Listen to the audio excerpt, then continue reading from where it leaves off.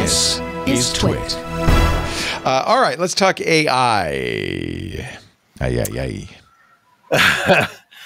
Yeah, so you might have heard about this little Microsoft OpenAI partnership. So this is, to me, this was the lead story. Stargate, man. Stargate. Stargate. Plus, it showed that Microsoft was perhaps relaxing its grip on OpenAI. Yes. See, I don't see it that way. I think of this more like the part. I think the important part here is that Microsoft gains access to OpenAI's technology. Everybody understands that. OpenAI exclusively to date has been on Microsoft's Azure cloud. Yeah, was the original deal. Yep. But Microsoft is one of the few companies that could even afford or even attempt to try to host their stuff. It requires, but there's Oracle, right? That's who the other guy is. But I mean, but this is so rare and so hard to do that there really aren't too many other places for this company to turn. Microsoft has struggled to meet the needs of OpenAI. Sure. So Microsoft also, sorry. And by Oracle, you mean Amazon. He said Oracle, but I. Oh, yeah. wait a minute. Oracle, it doesn't matter who. Oracle, Amazon, Google, whatever. It doesn't matter. Well, I would be more afraid of AWS and Google if I'm Microsoft than I am of Oracle. All right, but so Microsoft makes some percentage of everything. Oracle's a big partner in this Stargate thing. I don't see those other guys. Okay. Microsoft makes some, we don't know, but 20%, I think, is the thing that's been reported of whatever revenues that OpenAI makes. Microsoft pays for the infrastructure that this company uses, and it's not profitable. It's really expensive. So you think they want to get out of it? Nope, but I think if they could move part of it to other clouds, they'll still make money, and it will ease up their own infrastructure. I mean, this is kind of a win-win, you know? Plus, I guess I think I said this to you earlier, Richard, this morning. Like, the one thing that's kind of weird about this is OpenAI, in using other clouds, will start to have an idea of where each of them is good, bad, and different, whatever, right? Sure. So it might be kind of interesting if they're like, actually, man, we should have went with Google, you know, or whatever, like whatever it might be. Well, one of it wasn't one of the stipulations on this is only if Azure can't provide capacity. Yeah, they have a right of first refusal. Right. Yeah. So I wonder if they didn't present the Stargate proposal to Azure. Right. And they said that, yeah, you know, we really, we're good. really want to run your Oracle stuff on our thing. You go run it wherever the heck you want, but not here. Yeah. So I don't know. We all know they're careening toward not being partners on someday, right? But I also feel like OpenAI is going to be as much of a relief to lose as it was a boon to get. You know, so that if they end up going or just splitting their time and resources between different companies, that from Microsoft's perspective, it's going to be not happen quickly enough. So I don't know. I don't really see this as that huge of a deal. Okay, I do. Yeah. Okay. I think it is another step on the path. I think the huge deal is this. So Microsoft is joining with OpenAI. Larry Ellison is also on the stage there to create this. And Sun of Masayoshi Son of SoftBank, to create this. Now there are people who are skeptical, including, by the way, ironically, Elon Musk, who says, "I don't know what they're talking about. SoftBank doesn't have more than $10 billion." I've seen a larger number, like $30 billion, but the commitment is to $100 billion this year and $500 billion over the next 4 years, which is, by the way, an important number. That's how long Trump's going to be in the White House. Well. According to the Constitution, anyway, that's how long Trump's going to be in the White House. So this is a deal that is a big win for the Trump administration. Sure. But I think is also more. Well, I don't know. That's my question.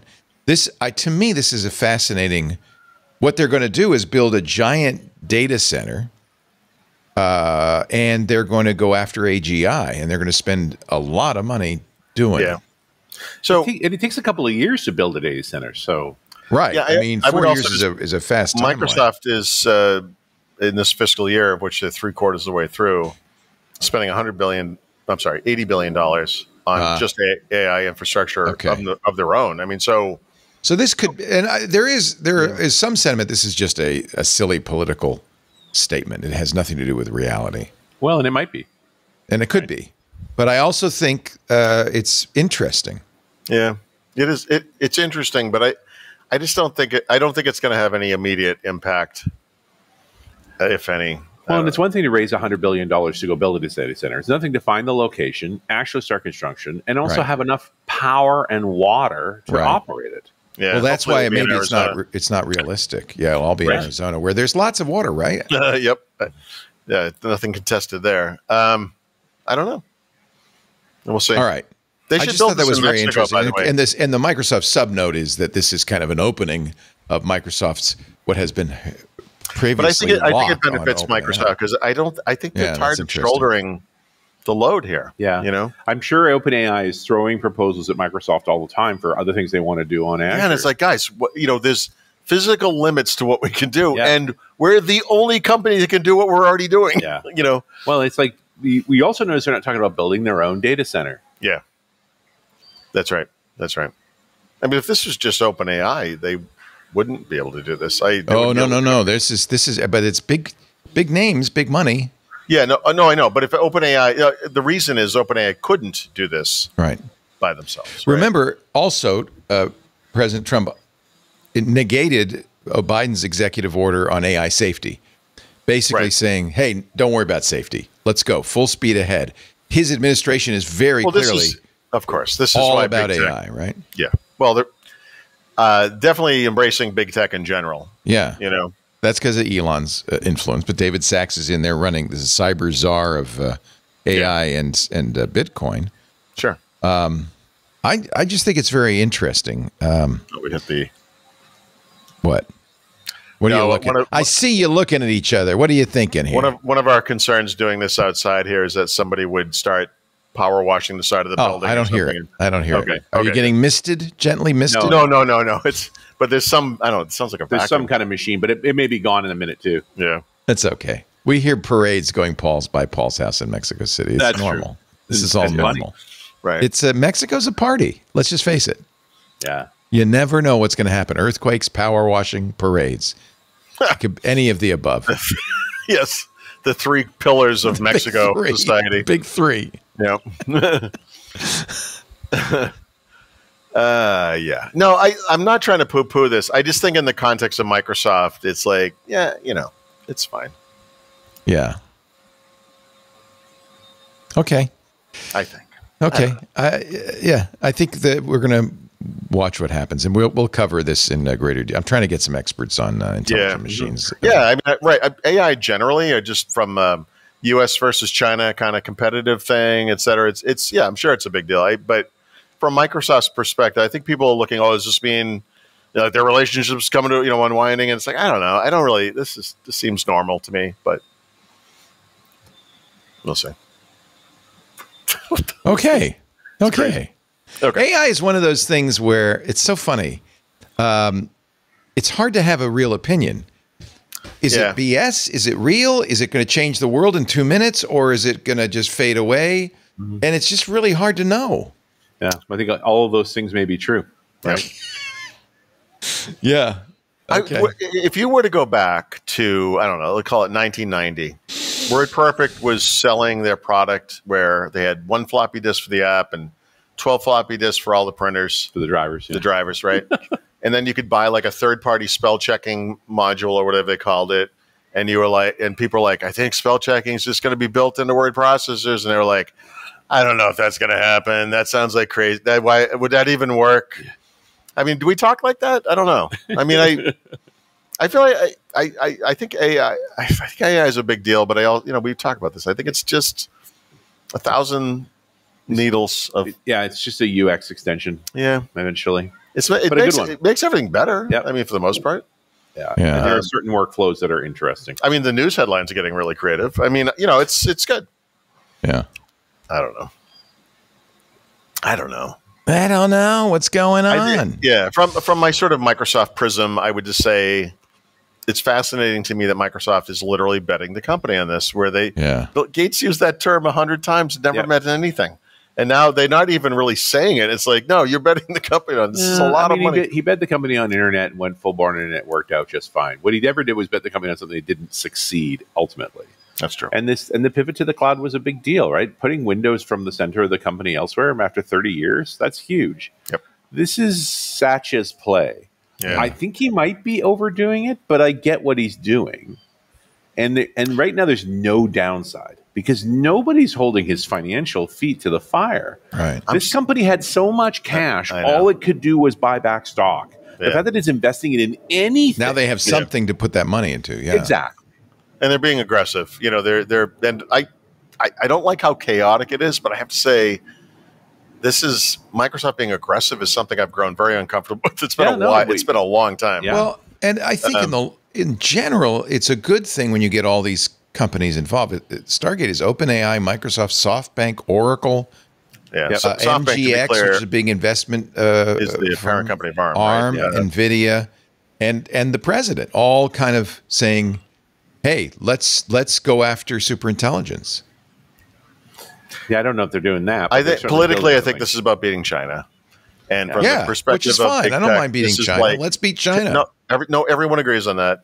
But I mean, but the big tech rallying around this administration is really about no more regulations, take off the shackles, and let us just beat unfairly to beat the rest of the world. Put your pedal to the metal, and let's go. So I'm not against it. They say the build out has already begun in Texas. That's where they're going to, it's in Abilene. It's a big data center in Abilene. Okay. So they're taking over an existing data center. It's Oracle's. Yeah. Oracle's been building this. That'll help. That'll get them going sooner. As long, of course, they're in Texas, so that means their electricity will be very unreliable. Well, they're going to need a pocket nuke right next door is what they're going to need. Yeah, if only one existed. Well, Bill Gates has those that natrium things going. Maybe he can get that liquid sodium. He does not even have the license to actually build the nuclear. I know. site. NRC has not approved it. Just the state says, well, you can break ground, but they're allowed to build the turbine island, the part that would make electricity. They're not allowed to build the nuclear island. Right. Yeah, that was the news last week. Yeah. That's 10 years away then. Yeah. Really? So Microsoft's press release did say Microsoft and OpenAI evolve partnership to drive the next phase of AI. It's evolving. Now OpenAI started asking for crazy stuff, and we've said, go do it with somebody else. Yeah. Yeah, I mean, Italy and Germany's relationship was evolving in the early days of World War II. I mean, it's evolving. It's yeah, but who's going to be Czechoslovakia in this? Yeah, that's the question. Right. I don't. It's. Boy, I'd hate to be trying to navigate this right now. I'd hate to be Satya trying to figure this. No, this is happening in real time. That's what's amazing about this. It is. It's so fast. We thought it was crazy when they fired and hired Sam Altman in 2 days. Yeah. Well, and Dark Satya showed up for the first time. And Dark Satya said, glowing eyes. You may not. Fix this now. Yeah. I still don't think this is as big a deal as Mark Penn and Scroogold's campaign. But whatever. I tend to put it in perspective. Dudes, I'm just telling you, PCs are dying. You need to find a new beat. I'm just saying. AI. Well, yeah, and cloud growth is easing off, right? Is it easing off? Part of the problem is that the timing on this was impeccable. Yeah. Interesting. That was finally the they got point, something to use when all the of AI these. Announced making was when they were about to say, "Hey, our rate of growth on cloud is starting to go." Yeah. Totally. It's perfect. It's really interesting. They have incentives other than actually ushering a new era of compute.